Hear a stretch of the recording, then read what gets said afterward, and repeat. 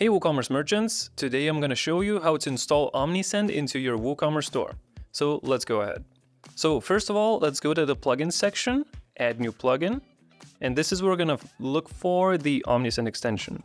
So we type it Omnisend into the search field, and here we go. This is our extension, and if you want more information, you can click on it, expand it, read some more about our extension. And when you're ready, you can click Install Now. And there we go. After it's finished installing, it's now inside your WordPress page. And to activate it, you just need to click over here. And now once it is connected, you can see that there's a warning field over here, and it's notifying you to connect your Omnisend account to your WooCommerce store. So this is what we're gonna do. We're gonna click on the Omnisend on the left side panel, and this is where you can see the Welcome to Omnisend message. So if you already have an account, you can click on connect your account. If you don't, you can click on the create new account.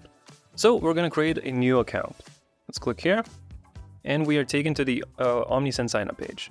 So I'm just going to fill in the info, and we'll see you on the other side.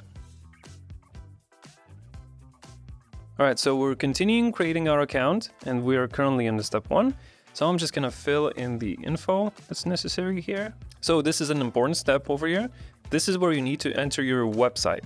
So this is going to be important because we're not going to know where to show the forms and everything if you don't specify it correctly. So make sure that this field is exactly as it should be.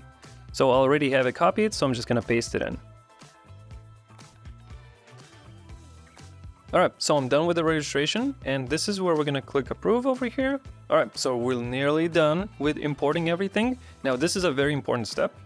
You can actually upload your brand assets to maintain consistency across your messaging. So you can do it now, you can do it later, it's up to you. I'm just gonna do it later. All right, so this is the step where you pat yourself on the back and you are welcomed with the Omnisend dashboard page. So we have done it. And if you want to start creating your campaigns, automation, forms, and audience, we always have links in the description to help you achieve that. But for now, we're just gonna test out our store to see if it works, if the integration's fully complete. So we're just gonna create a quick form and see if that pops up on our store. So I have quickly created this very simple form, and I'm just gonna enable it and see if it works on our store.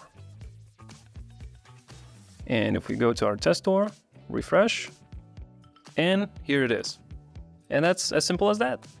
All right, and so that's it. This was easy, fast, and efficient. We have done it in like maybe 2 minutes or so. And if you want to level up your game even further, we always have the links in the description, so be sure to check those out.